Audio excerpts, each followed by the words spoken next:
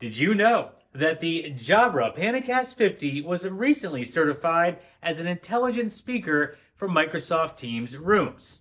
Well, you really should have known that if you didn't. I literally just created a video about it like a couple weeks ago. Getting back on track, the PanaCast 50 was the first front-of-room device to garner the Intelligent Speaker certification. For a brief overview on that recent certification and what that means for the PanaCast 50, hit the QR code on screen and check out part 1 of this 2-part video series.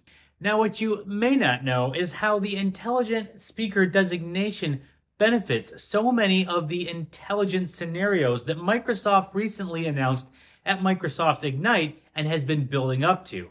Let's take a look at how Intelligent Speaker plays a critical role in features like Microsoft's Copilot, as well as Intelligent Meeting Recap.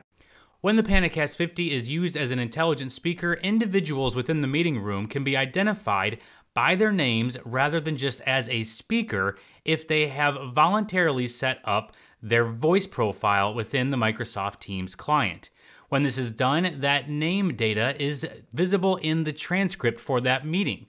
Going beyond the transcript, this identification data can be used in features like Microsoft's Copilot, as well as Intelligent Meeting Recaps. The identification data can be used to strengthen things like AI notes and other valuable Copilot capabilities. And of course, this is just one of the many intelligent meeting experiences that Jabra provides to optimize your meetings with Microsoft Teams rooms. So if you didn't know just how awesome the relationship and collaboration is between Jabra's intelligent meeting features and Microsoft's new AI capabilities, well, now you know.